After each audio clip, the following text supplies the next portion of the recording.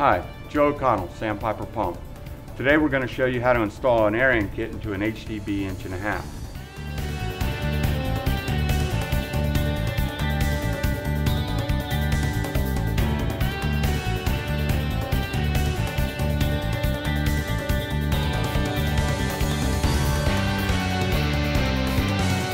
Out front we have some examples of Sandpiper's genuine parts, wet end kit, airing kit.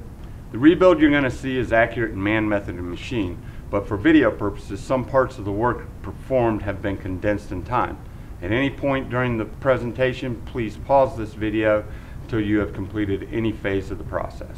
Identifying which kit is required for your repair has become easier on newer pumps with the permanently affixed metal serial number tag that now indicates the wet end and airing kit information for the pump.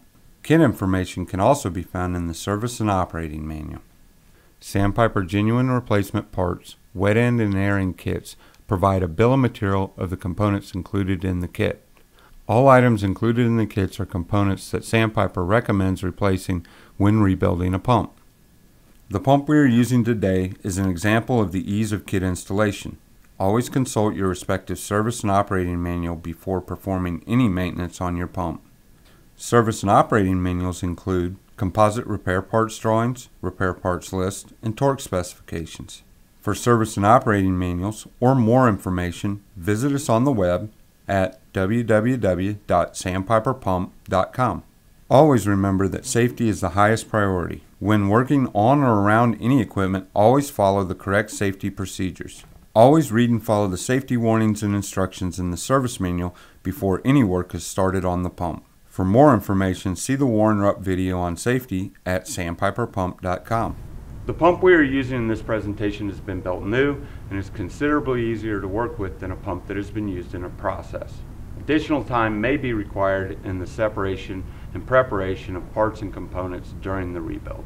While the pumps are different in size and flow, the techniques and procedures used in the rebuild of the HDB 1.5 inch are also applied to the commonality of the HDB2 and the HDB3. These are the recommended tools used with the rebuild. While the sizes may change based on the model, the type will remain the same. Torque wrench, ratchet, small slotted screwdriver, O-ring pick, 12-inch pry bars, sockets and or wrenches, 3/8, 1/2 inch, 9/16 inch, 5/8 inch, 11/16 inch, 3/4 inch, 1 5/16 inch 6-point socket. Let's get started taking the pump apart. We're going to start with taking the manifold off. For video purposes, we're going to use a 3/8 inch electric impact gun. We're going to flip the pump up here. On the HDB2 and 3, you're not going to be able to do this, but we'll go ahead and take the manifold off. Once you have the bolts removed, go ahead and take the manifold and set it aside. We'll come back to that. Take the gaskets off.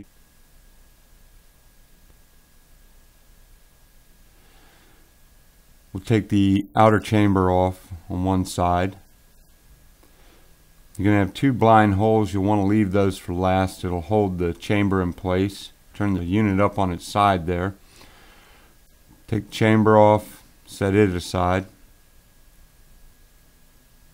We'll loosen the outer plate here off the diaphragm rod.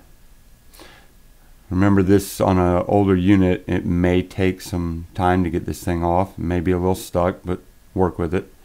Pull the plate out. Diaphragm sits in a bead and you may have to reach in and pry it out to get it out, especially with the thermoplastics. Take the inner plate, set the bumper and the inner plate aside. Then you can go ahead and take the opposite chamber off now. Set the chamber aside.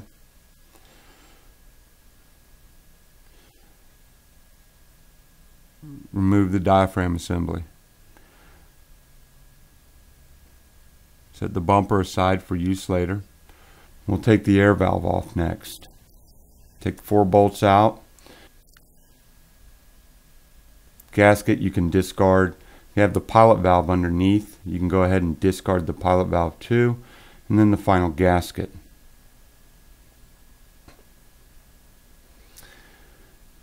Reach inside the inner chamber, pair of needle nose, you can pull the U-cup seal out. Do that on both sides.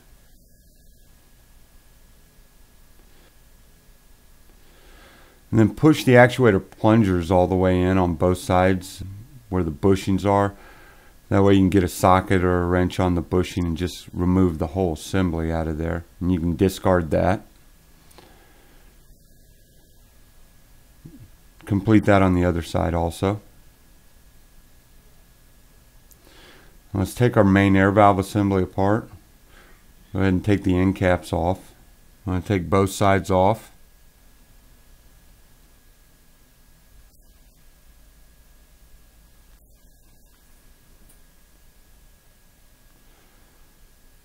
Once you get the end caps off, you can discard the gasket and the bumper on both sides. Push the spool out, and you can discard that.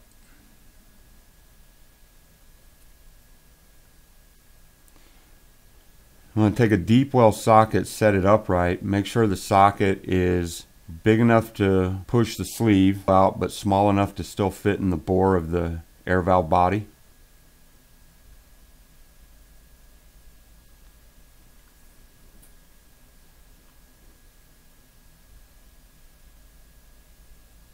Go ahead and open up your airing kit, lay your components out.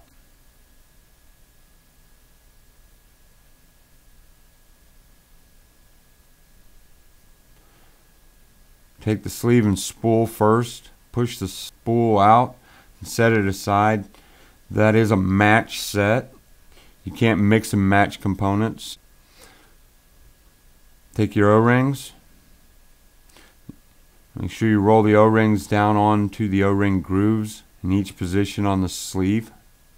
I'm going to put a light coating of grease on them. Grease is applied to keep the items from catching, binding, or cutting while assembling components. You want to inspect the air valve face. Inspect the bore. Make sure there's no sharp edges in there. And apply a little grease inside there.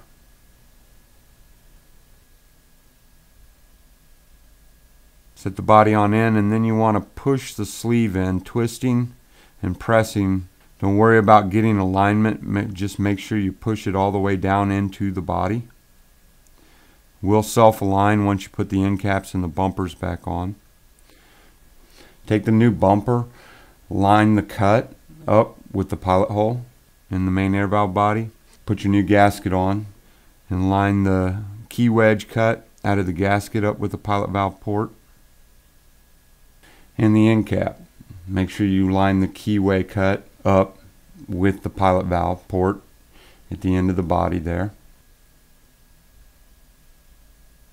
Install your 4 bolts. Tighten them down in a crossing pattern so you bring the end cap down evenly. Make sure you put the spool in. Don't force it in. You want to twist and jiggle it in until it drops in. This is a match set with a very high tolerance. And then you want to repeat the same process on the other side. Install the bumper. Make sure the wedge is pointing towards the pilot port. New gasket and end cap. Again, make sure your keyway is lined up with your pilot port. Make sure those are all aligned. Put your cap screws in. Tighten them down in a crossing pattern. You want to inspect the bead on the inner chamber, faces on the inner chamber, and the bushing inside there before we get started installing in components there. Make sure it's not oval. Take your new U-cup seal, apply a little grease to it. The open face of the U-cup goes out, the flat face goes in. You're going to have to work it into the receiver. Work it with your finger, make sure it's securely seated in there. Then you want to apply a little grease. Repeat the same process on the opposite side.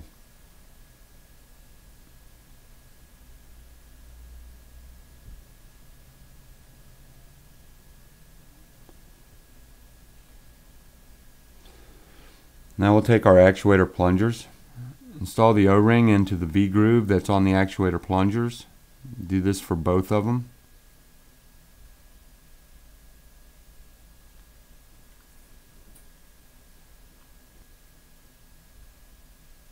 Then you want to apply a light amount of grease on it. Take your bushing and insert the actuator plunger. The flat head goes opposite of the hex head when installing the plunger. You want to do that for both sides.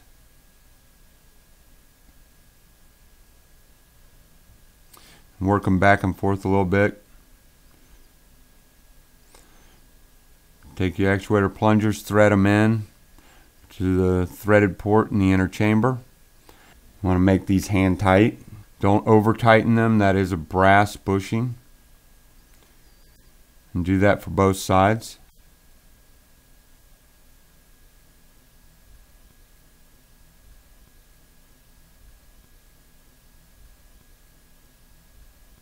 Next, we want to install one bumper onto the diaphragm rod, and we want to apply a light amount of grease onto the rod. Install the diaphragm assembly with the rod into the intermediate. Inspect the outer chamber for casting integrity. Inspect the machine faces and radius of the chamber for damage or material buildup. Scarring, scratches, or material buildup can be cleaned up by using emery paper, crocus cloth, or fine sandpaper. Port side of the chamber faces in the same direction as your nameplate.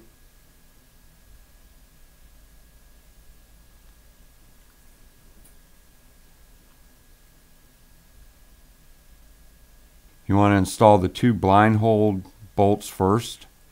This will hold the chamber in place while you install the rest of the bolts. Go ahead and install the rest of the bolts and then tighten them down in a crossing pattern.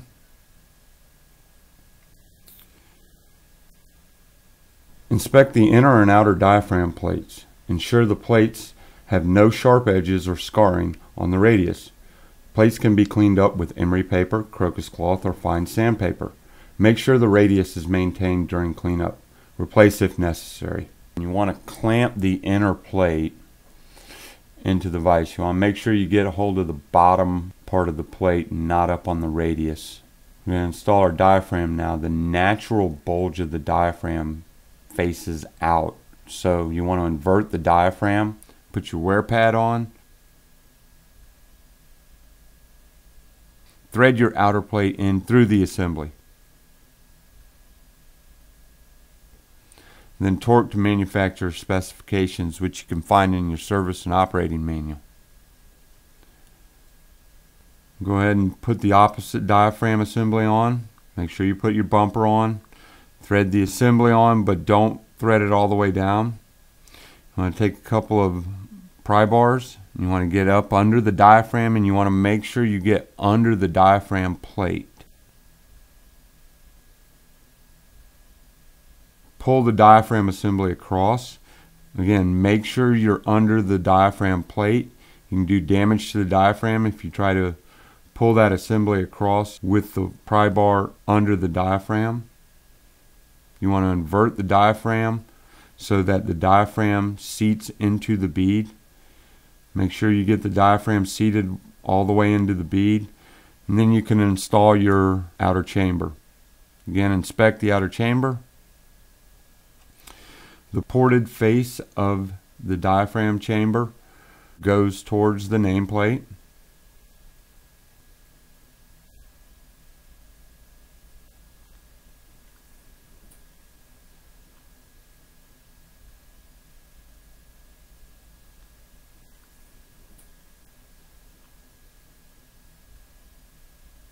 Install the bolts into the two blind holes, hold the chamber in place, and then you can install the rest of the bolts.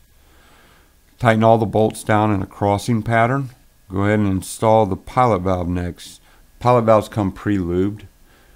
Pull the pilot valve shaft out.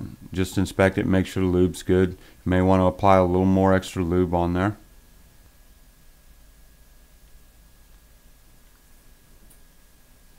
You have two gaskets. One fits over the pilot valve sleeve and spool. Doesn't matter which direction it goes on, just so long as you get it over the spool. The other gasket goes on the back side of the pilot valve.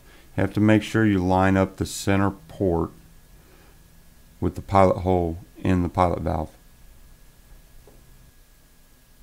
On the main air valve assembly, the pilot hole will have to line up all the way through.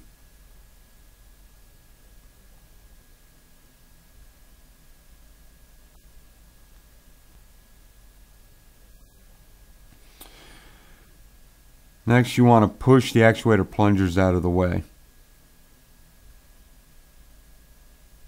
With thermoplastics, you may not be able to get one to push all the way over, but you do have to invert the spool in the pilot valve. You don't want to set the pilot valve spool down on top of the actuator plunger. You'll bend it or break it when tightening it down, so invert the spool on the side that the actuator plunger will not push all the way over. Install your pilot valve with your 2 gaskets.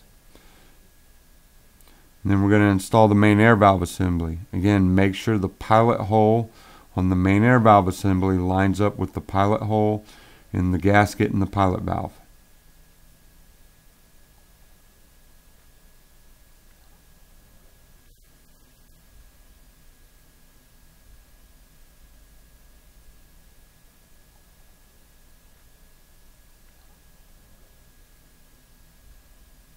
Thread your 4 bolts in, tighten them down, hand tight. You want to install the gaskets on the ports of the outer chambers.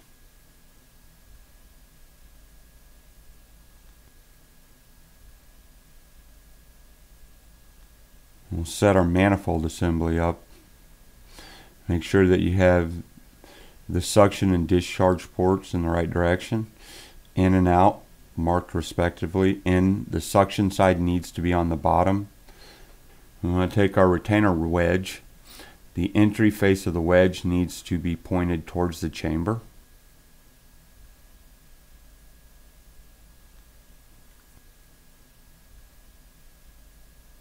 Install our nuts. These are lock nuts.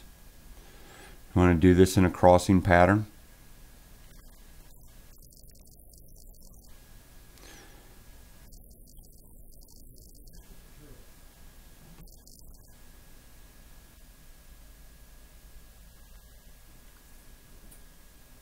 That completes our airside rebuild of our HDB 1.5 inch.